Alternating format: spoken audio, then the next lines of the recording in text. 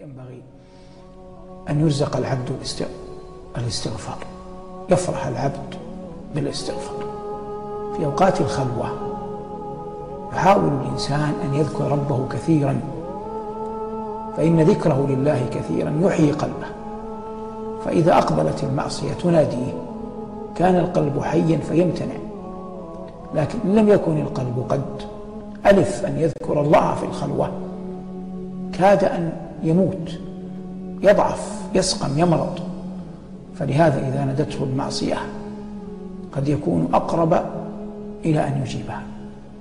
لكن كما قلت ذكر الله في الخلوة تبارك اسمه وجل ثناؤه به تحيا القلوب.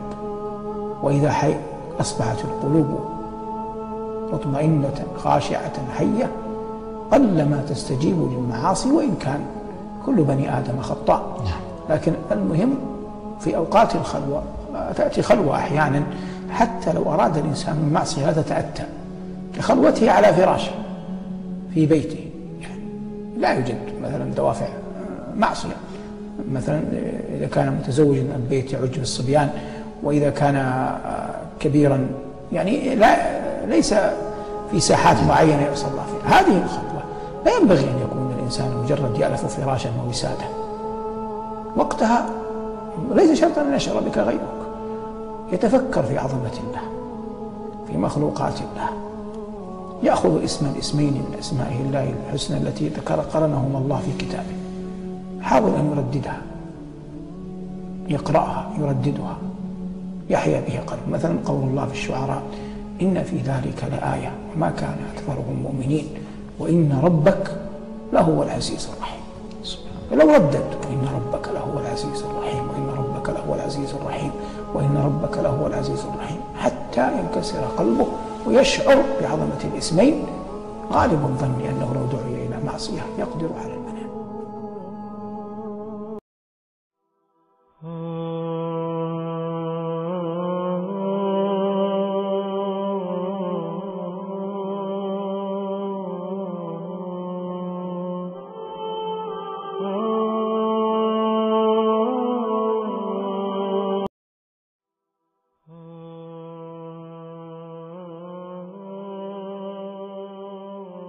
اذكر الله أيها المؤمن في كل آن وحين.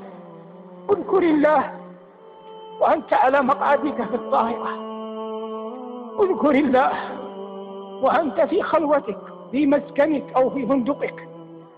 اذكر الله وأنت مع أقرانك وخلطائك في مجلسك. اذكر الله وأنت غاد إلى بيت من بيوته.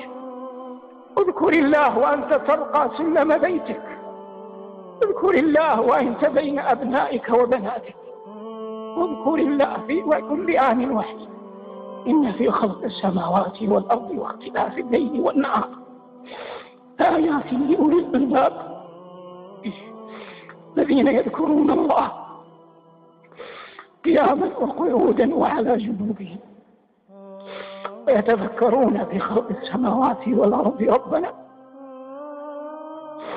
ما خلقت هذا باطلا سبحانك فقنا عذاب النار. قال صلى الله عليه وسلم: مثل الذي يذكر الله والذي لا يذكر الله مثل الحي والميت.